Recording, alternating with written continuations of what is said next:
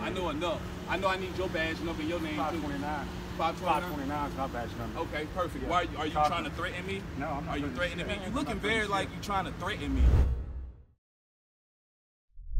Andy here. Now, obviously this video is very supercharged and we really want to get you the best information for any topic when we do cover it. Now, essentially, we want to talk about the potential abuse of power when it comes to police officers. In situations like this, we see a video of someone asking for a police officer's name, and you can have a bit of potential power trips as a police officer. It just varies, but we're going to break down essentially what happens with police officers and what is essentially crossing the line. In this video, a TikTok user named Metal Eater captured a whole verbal dispute between an officer and two detained suspects. One detained suspect demanded for a supervisor because he claims he was, quote, unlawfully searched.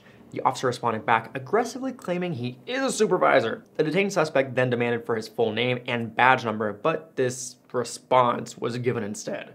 No, I just want to ask for your supervisor. It's crazy, man. Can I ask for your I supervisor? am the supervisor. Oh, you are the supervisor. Okay, definitely. What was your name and your badge number again?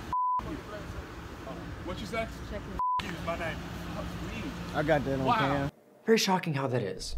Now here's the deal, we don't know the exact situation. We have a snippet, this little video of the entire situation at hand. So when you're looking at the video, you're looking at a suspect who seemed to be pretty polite in the situation, asking for the police officer's information about a supervisor, and this was the response we got. So it's pretty interesting to see the dynamics, but again, we don't know the full situation. The suspects were clearly not acting out of proportion, and they both seemed very cooperative during the searches, which stirs up the question of why the officer had to act the way he did. Could the officer be having a bad day, or was there something else involved that happened before the incident?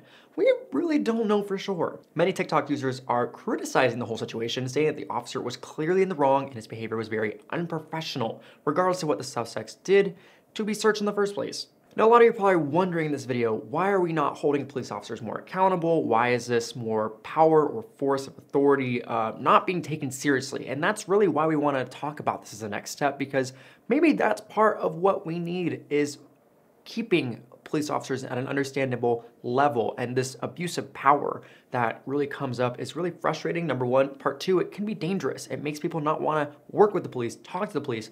Even when you're having a simple run-in with the police on the sidewalk, you can get really uneasy. What people get upset? At the end of the day, whether it looks funny or not, you were driving with a motor vehicle on a road. Yeah. You were parked up, so therefore Yeah. I'm requiring you to provide proof of drivers. You are kidding us right No, now. because You then can I see why confirm- people get upset. Or you're gonna shoot me, officer? If you use that weapon against me, A weapon. then I'm- yes, that is a I'm 20 feet consideration. from you. I'm minding my All you have to do business. is comply right Everything. now. Officer, you're gonna shoot me. Big ass deal out of nothing, Brody. You're making a big ass deal. You real big though, huh?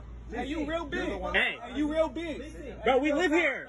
Dude, just leave him alone, bro. Videos like these are nothing more than simply the truth being told right in your face, and there's a reason why the public really relies on their video evidence so they can capture moments like these and prove why these bad officers are to be held accountable for their actions. Yet again, with a lot of these videos coming up, a lot of the media gets to these videos and still nothing is always done about it. That's the phrasing. Anyway, you know what I mean. Essentially, these videos are everywhere, and we have a lot of people who essentially are trying to end police brutality. As many know, George Floyd's incident is a really good example of why African Americans in particular are fed up with the federal's force of power. The demand for change and accountability is already explained through various protests that have happened, and it only goes to show why society is upset as it is. Many minorities and people of color are going to continue to demand for change until they eventually receive some sort of compensation, not money-wise, but for the way they've been treated for all these years. So again, we don't know the true context of this. This is a short video of the entire incident whole, but there are, again, numerous times or cases in history where we've seen videos come out and still nothing is done to course correct them as much as the justice system, I guess, should be. So overall, let us know what you think, how it's trending, and let me know at Lalwani for, I guess, your opinions in this. And if you have more videos we should cover, follow us at What's Trending. But we'll see you soon and stay safe.